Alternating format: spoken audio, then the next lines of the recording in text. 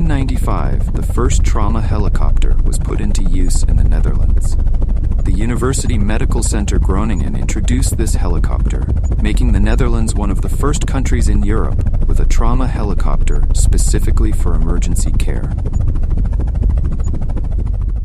There are currently 4 air ambulances active in the Netherlands, known as Lifeliners 1 to 4. These helicopters are stationed in different regions. Lifeliner 1 flies from Amsterdam, Lifeliner 2 is stationed in Rotterdam, and Lifeliner 3 can be found in Volkel, for reports in the south of the country. Lifeliner 4 flies from Groningen. Each helicopter serves its own region and provides rapid access to specialized medical care in the event of serious accidents and life-threatening situations.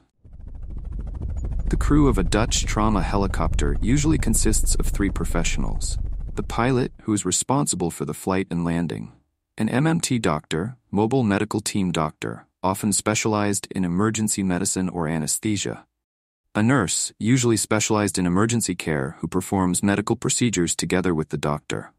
Together they form the mobile medical team, MMT, which can provide advanced medical care at the scene of an incident. The most commonly used trauma helicopters in the Netherlands are Airbus H-135 and Airbus H-145. These models are suitable for medical flights because of their stability, reliability, and space for medical equipment and personnel. The H-145 is slightly larger and offers more space, which is beneficial for complex treatments and longer distances. Both helicopter models are equipped with medical equipment such as ventilators, defibrillators, and infusion pumps, allowing the MMT to provide advanced medical care on site.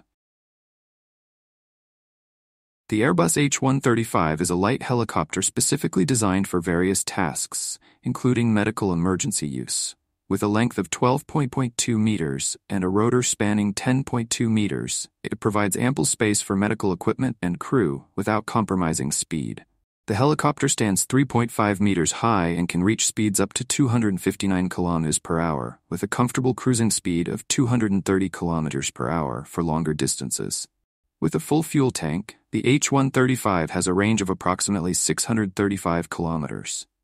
It can reach altitudes up to 6,096 meters and has an impressive climb rate of 8.8 meters per second. These features make the H-135 highly suitable for emergencies, where speed, range, and reliability are essential for delivering rapid medical assistance.